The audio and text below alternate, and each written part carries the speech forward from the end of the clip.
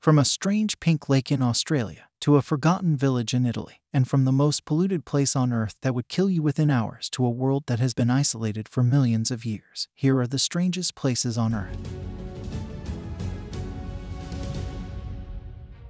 Our first stop takes us to the Vulcan Point in the Philippines. The best way of describing Vulcan Point is that it is an Inception-style island. It's an island on a lake on an island on a lake on an island. So Vulcan Point is an island on a crater lake, which is on Tall Volcano Island, which is on Tall Lake, which is on Luzon Island, and Tall Volcano Island should give you a clue as to how these islands are formed. The regular eruptions in this area have resulted in a truly extraordinary landscape. As beautiful as this scenery is, Tall Volcano has killed 6,000 people in its recorded history. A huge eruption occurred in 1977 and started rumbling again in 1991. There have been 33 recorded eruptions, and it is the second most active volcano in the Philippines. Its latest major eruption was in January 2020. With 23,000 people had to be evacuated during this eruption, Vulcan Point was nearly destroyed. Although Vulcan Point is incredibly strange, it is not the only geographical form of its kind.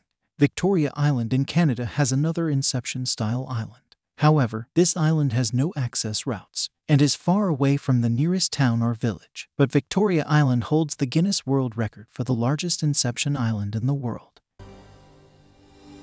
Our next strange sighting takes us further south to the Sahara Desert. This amazing feature was walked by unnoticed for hundreds of years. It wasn't until humans began traveling into space in the 1960s that people realized just how truly spectacular this structure was. Deep within the desert lies a unique rock formation which is now known as the Eye of the Sahara. It was spotted in the 1960s by Gemini astronauts and soon became a landmark for astronauts orbiting the planet. Several theories have been proposed as to what this could be, but the craziest theory must be that this formation is the lost city of Atlantis. The Greek philosopher Plato spoke about the lost city having concrete rings around it, but this theory is not taken seriously by many scientists. It was also argued that this could have been a meteorite, but a more widely accepted theory is that the rings are molten rock from the surface. According to NASA, this circular geologic feature is thought to be caused by an uplifted dome. Geologists would classify it as a domed anticline which has been eroded to expose the originally flat rock layers. The different layers are what gives it a bullseye look. The theory is that molten rock from the surface is the most plausible explanation, but ultimately geologists cannot say this for sure. And until then, it remains a mystery. Our next place takes us across the Atlantic to Mount Roraima, a fascinating mountain that stretches across Venezuela, Brazil, and Guyana. Although it is a mountain, it looks like an island within the clouds and is in a world of its own. For 20 million years, this mountain has been surrounded by incredibly steep cliffs on all sides. The steepness of these cliffs means that it is not connected to surrounding areas and simply exists on its own. The surface is 2.8 kilometers high and takes a 3-day hike to reach. It was referred to by the indigenous people who live nearby as the House of the Gods, and they believed that whoever reached the top would not return. In the early 20th century, this mountain was visited by British author Arthur Conan Doyle, who wrote the Sherlock Holmes series and was inspired to write a novel called The Jurassic World, about a land on Earth where dinosaurs still exist. Doyle's book was based on the theory that dinosaurs or life forms still exist in this place. This has obviously never been proven, but still a lot of this area has remained unexplored till this day. When working for National Geographic in 1989, German explorer Uwe George said, "None of us have found primordial creatures or their fossil remains there, but the terrain is so difficult that only a fraction of the 44 square miles has so far been explored." What have been found are black frogs, dragonflies, tarantulas, and plant life, which are found nowhere else. Mount Roraima is truly a world of its own. Thousands of miles away from this location is a place with a remarkably similar situation. While Socotra Island is technically part of Yemen, the island itself is stranded in the middle of the Indian Ocean and closer to Africa than the Middle East. It is 240 kilometers from Somalia but 380 kilometers from the Arabian Peninsula. But Socotra is a world of its own. There are over 300 plant species and 5 bird species that are not found in any other place on Earth. It has been nicknamed the most alien place on Earth because of its unique habitat and surroundings, particularly the dragon blood tree. This iconic tree is umbrella-shaped and doesn't look like any other tree in the world, but Socotra is also an island marred by conflict. It has been known as a pirate base as far as Marco Polo. More recently, it has often been a refueling place for Somali pirates and has also been impacted by the ongoing war between Yemen and Saudi Arabia. The island is currently controlled by the United Arab for its military and ally of Saudi Arabia, so despite its incredible beauty, not a lot of tourists come here.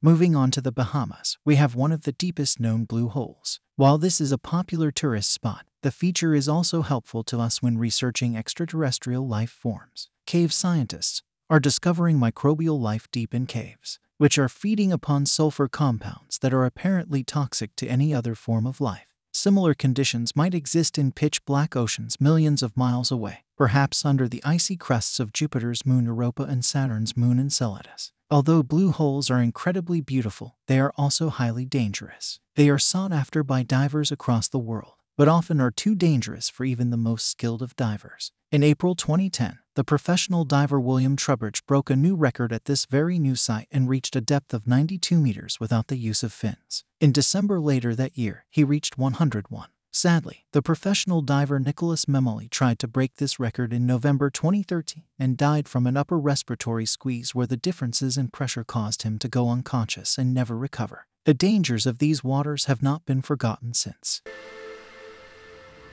Next up is an area of Spain which also looks particularly strange from space. Southern Spain is known for its incredibly warm weather, but vast shades of it are covered in white. At first glance it looks like snow, but what you're seeing is not snow but vast swaths of plastic, which cover one of the biggest greenhouse operations in the world. If you live in Europe, it's highly likely that you've eaten fruit from this very region.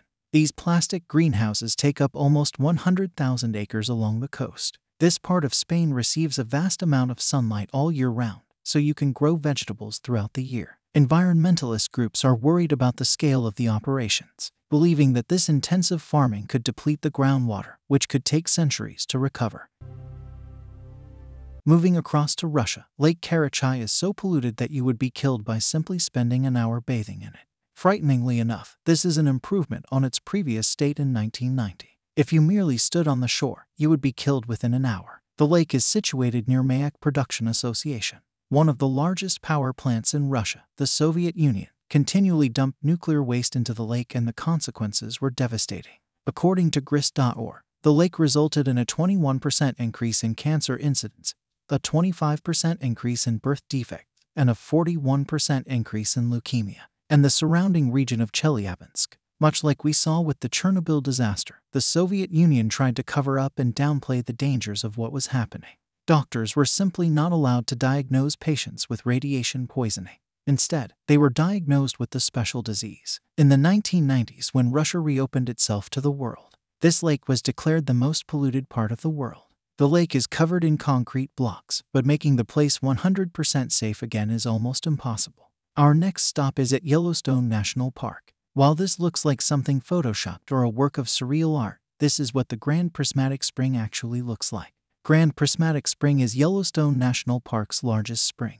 At more than 35 meters deep, this spring was first officially discovered during an expedition by Ferdinand Hayden. According to the Smithsonian, nothing ever conceived by human art could equal the peculiar vividness and delicacy of color of these remarkable prismatic springs. Hot springs are caused by heated water emerging from the Earth's surface. Water at the center of this spring reaches 87 degrees Celsius, which is too hot to sustain any life forms. As a result, the water is incredibly clear and results in a profound blue in the center. As the water spreads out, it cools and gives it the shape of concentric circles. While there are no life forms at the center, bacteria live in the cooler parts of the spring. The concentric circles have their own unique temperature and different types of bacteria flock to each different ring. These different bacteria give rise to the different colors and the amazing appearance of this spring.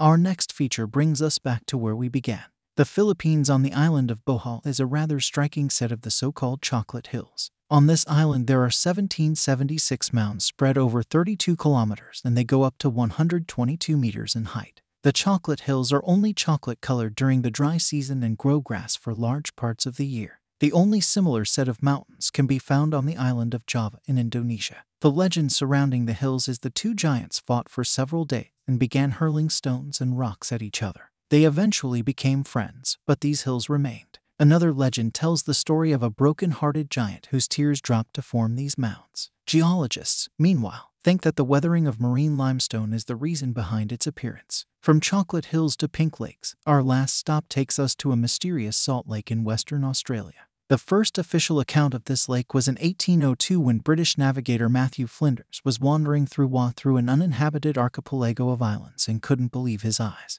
This lake became an extremely useful source of salt and in later years has become a tourist attraction. It is safe to swim in this lake, and the extremely salty water means that there are little to no life forms living in these waters, and it's incredibly easy to float. That being said, tourists are strongly advised not to drink the water because of hay salt content. It was as recent as March that Scott AIG at the University of Vermont in Burlington discovered why the water is pink. The water is inhabited by bacteria and algae, which contain purple, red, and orange carotenoids, which help protect them against the extreme saltiness. It is the mix of all of these colors which results in its bubblegum pink state. And that brings us to the end of our video. Are there any strange places on Earth that we've missed and that you think we should include in a future video? Let us know in the comments below.